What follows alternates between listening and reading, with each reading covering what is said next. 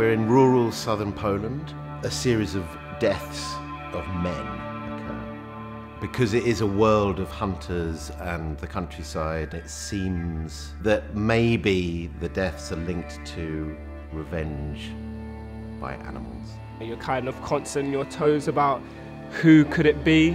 You know, there's other elements, you know, there's a slightly mythical element. The main character is Janina. The whole journey of her is just to bring our attention to how we treat the environment and how important it is to change our attitude. Those deer knew, and I know the date of my own death, and that lets me feel free. This is very psychological, so it's like a thriller, but at the same time it has moments of joy and happiness.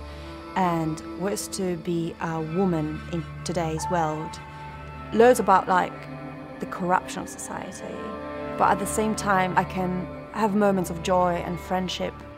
Even Bigfoot had sparks of eternal light. It is our mother.